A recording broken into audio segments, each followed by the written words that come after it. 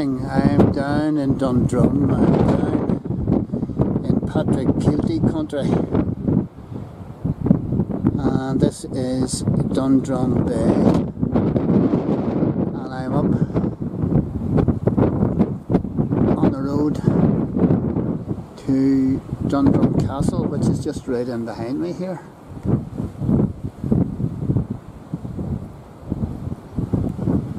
th century castle, and a castle of some significance. And this is the notice board as regards the castle. I'm not going to read that through all to you, but it was started around 1180 by John de Courcy and various other. Hugh de Lacy was involved later on, besieged unsuccessfully in 1205. Taken by King John in 1210, but passed to the Earls of Ulster in 1222, and you can read that for yourself actually.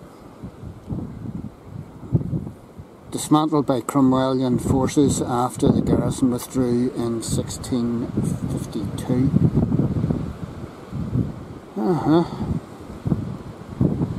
And here's the pictorial reconstruction of the castle. Now there you go.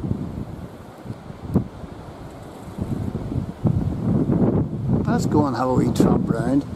And on a good day, this is fabulous up here. Brilliant place for a picnic. The views are spectacular.